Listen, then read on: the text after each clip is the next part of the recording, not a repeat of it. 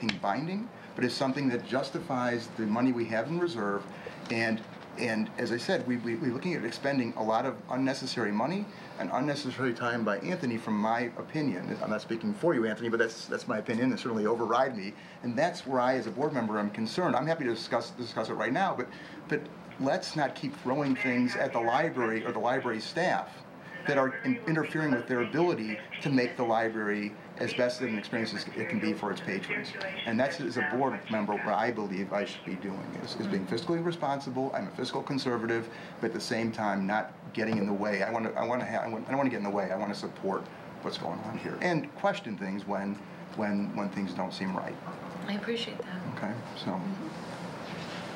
Okay, roll call. We need a second. Oh, we need a second. I'll second, just in case. Okay. Yeah. All right. Trustee Riddle? No. I'm sorry? I don't resolve. I know. Okay. Trustee Johnson? No.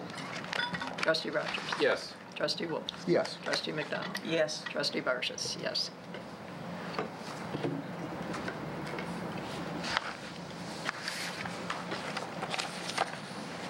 Okay, so next is the village discussion regarding the stormwater sewage usage fee. Trustee Barshis attended and will summarize it. And in the interim, Trustee Austin, President, You just got a promotion. I'll do whatever. Director Austin sent us all a summary of the presentation that was given at the village board meeting. So, Jan? Yep.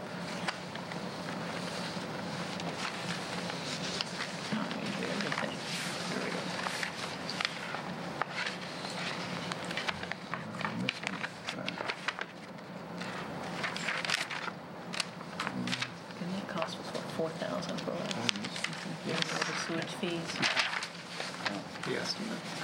Okay, this is a very interesting time in Wilmette. There are other villages that have attempted to manage stormwater fees and collect money to pay for stormwater improvements. That has not yet happened specifically here at the village. The purpose of the meeting that I went to last week was to compare the two funding proposals for stormwater mitigation in Wilmette. Now, this is not binding. This is up still for discussion, and there will be a lot of it because they haven't had any public meetings about this yet. And when it comes to money, people will show up. The consultant's report had one proposal, and that was the first proposal was to increase the sewer fee to cover costs over the next 3 years. Now, this is going to be at least a 3-year bump when they decide what they're going to do. Proposal 2 charges the stormwater fee separately, and that was the one that they most thought would be advisory for all residential and non-residential properties. So that means your home, my home, our homes, and the library, and the Park District, and the Board of Education primarily. Keeping in mind, well, I'll come to that later, okay. All residential, non-residential, the consultants, and their name is Raftelis, are in this business, have done other consulting jobs the same way to determine and help people with stormwater problems.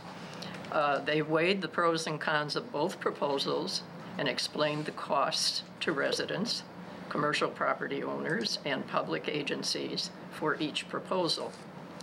Their recommendation was for an annual stormwater fee for the next 3 years, increasing each year.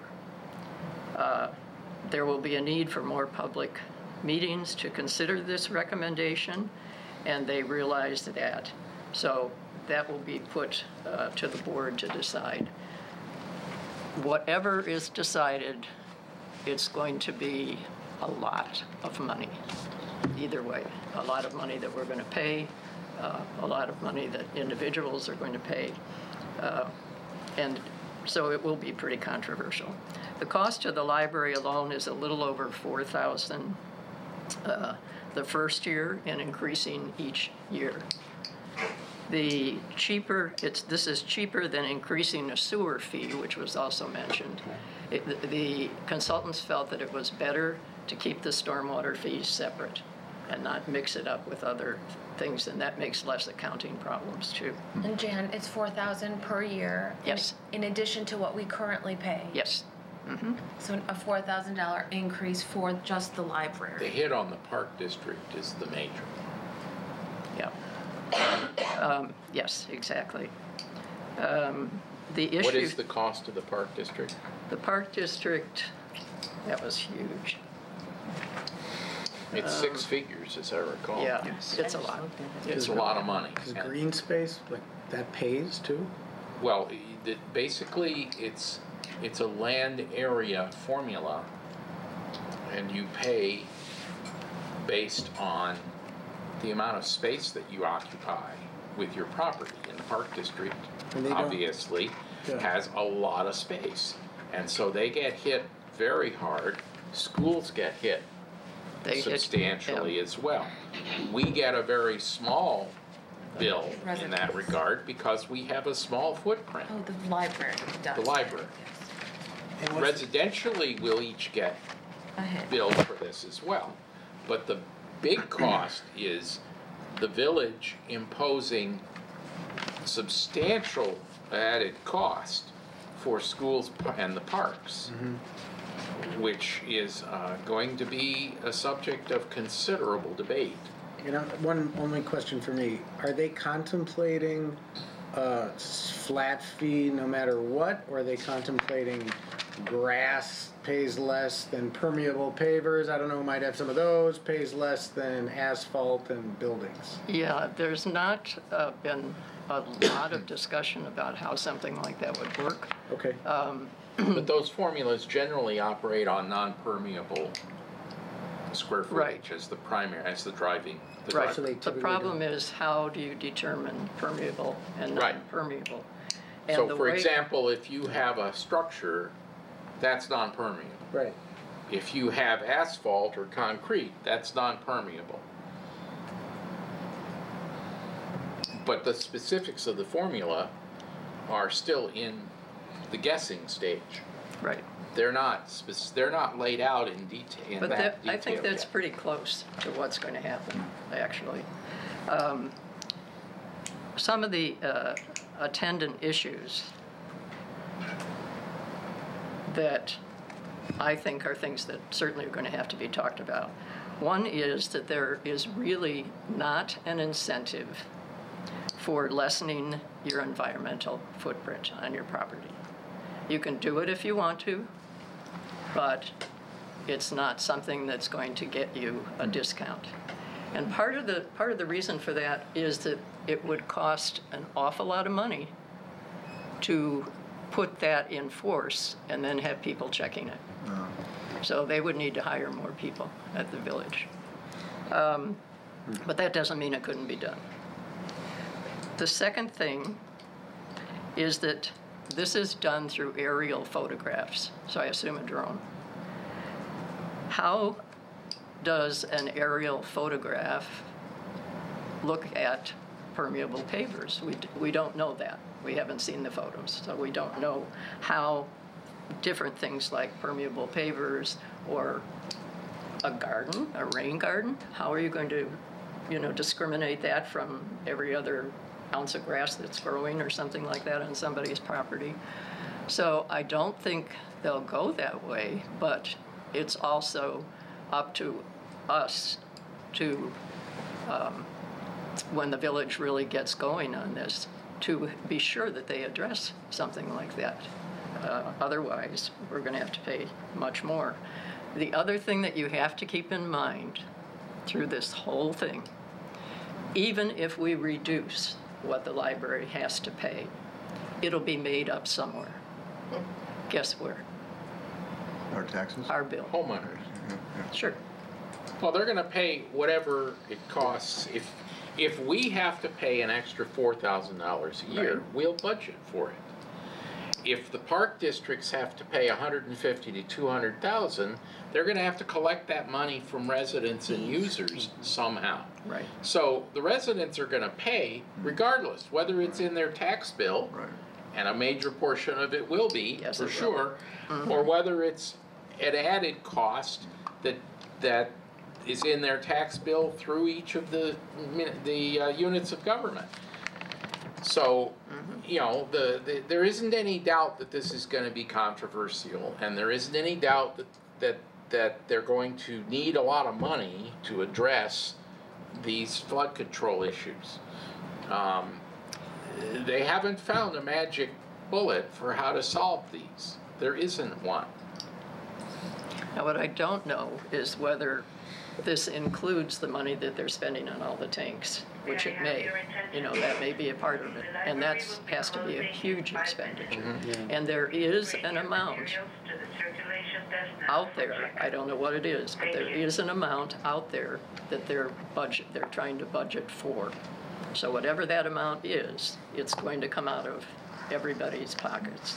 And from the way I look at it, it almost looks like a double hit. If we're paying for the library's portion, we're also paying for our portion, you know, and it goes on from that. So this is nothing in stone. It's going to be important to go to meetings when they have them. They're going to look at what Downers Grove does, which has been mentioned as kind of the stormwater solution. And they've had some program going for the last 4 or 5 years, which seems to have been successful. So it's, as I said, it's not written in stone. They have a lot of more research to do themselves. Anything we can do with research that would benefit us, I think, would be a good thing. For instance, what do you mean by that? From the library standpoint? Well, from the library standpoint, well, just looking at the photo that would be taken of the library. I mean, it's in the packet, but They it's... had colored zones that they were going to charge Yes. higher rates, yellow, red, Yeah. and green. They couldn't figure out because I couldn't blow it up. Now, the homes there are 3 tiers. If you have, and I... Yeah, like by bedroom or? Yeah, if you have less than 3,000 feet, Oh, so it's pretty simplified. The square That's footage. one tier. If you have 3,000 to 4,800, I think that's an 8, which that's the middle tier. Seems to me like a really large. That's middle? I mean, if I had a home that was 3,000 feet, and I knew that I was paying the same thing as somebody with 4,800 feet, I would not be happy. Right. So, Well, I think that those are based on the non-permeable spaces on your property. That includes driveway, garage, and residence. It's right, not but you're all still just talking the about 2 interior different space. sized Right, homes. right. So it's, you know. right. So it's almost like lot size versus. That's a major function of it, yes. Yeah. And then the third tier is more than the 4,800 feet, and goes, however, you know, high. So it's going to be controversial. We certainly want to protect the library, and we want to protect our own finances as well as best we can. But this is something that's going to be done and has to be done in order to satisfy people's problems. I think the least expensive plan they chose was in the range of $50 to $60 million. Is there a timetable for when this would start, or is it still? It would start in 2020, Okay. and it would go for at least, it would start for 3 years, but, you know, the construction of it would be a 3-year period until completion? At least. at least. But the money collected would be at least at the start for a 3-year period. Yeah. And remember, they didn't choose the top of the line plan. They chose the right, least Yeah. of the 3 plans that were in front of them. So there's still plenty more that they could say needs to be done. This could go on for longer than 3 years. It certainly could. There are a couple of other issues. One is that I think it's going to be very important for them to be totally transparent about how this money is being spent and when it's being spent, and to recognize the impact that that could have on middle-income people who have smaller homes but maybe don't have the finances that somebody with a larger home has. And nobody's expecting this. And it's going to be significant for all of us. So that could be a problem. And the fact that the agencies like the library and the park district and all are going to be supported by this is good, but we have to pay that tax as well as we'll have to pay our own. So it's a huge So is it concern. more effective that the library go to the meetings, or, because I know you had suggested a resolution, but is it too early for a resolution? Thank you. I think it's good to have a library representative at the meetings. And I would think that the next meeting would be more open as to how they would actually collect the fees. I think they'll make that determination pretty soon, how the fees are calculated, whether those pictures can actually show if somebody has done something. And if you can't go to the village and say, I have a rain garden, and they look at the picture and they can't tell, then one of the biggest